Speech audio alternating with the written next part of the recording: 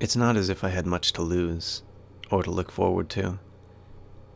Each day had the same shape: a bottle of whiskey, a pack of cigarettes, a needle in my arm, a handful of pills, a handful of flowers. From those flowers came an extract.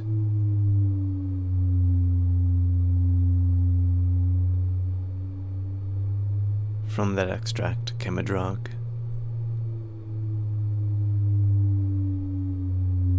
And from that drug, or through it, came my nightmares.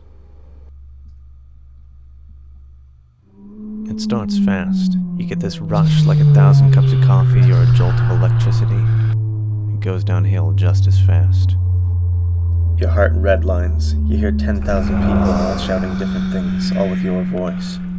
You don't know how much longer you can stand it. There's a firestorm in your brain. Then you black out. That was the last time I did it. I have no further memory of what happened that night. I woke up in the clinic. They told me they were sweating the toxins out. Words in English or any other language meant little to me at the time. I suppose I was just happy to have somebody else on my side for a change. I didn't know it at the time, but the doctors didn't have my best interests in mind. They dried me out just so they could fill me up with their own pharmaceutical bouquet. I have a vague recollection of the tour of the Somnambulator, with a girl sitting there typing out my dreams, though whether she was transcribing or dictating, I cannot now say.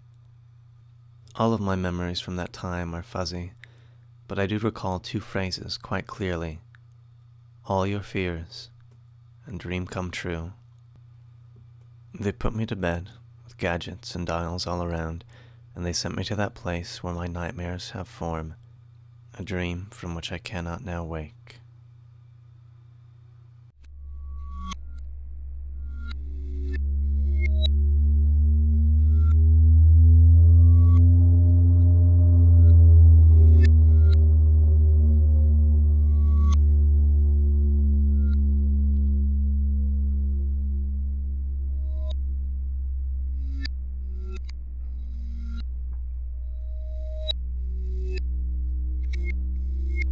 And as I look upon those grotesque faces, or swim through a sea of distorted memories, I know my only rest will come when I find that dark void where all the dreams are gone.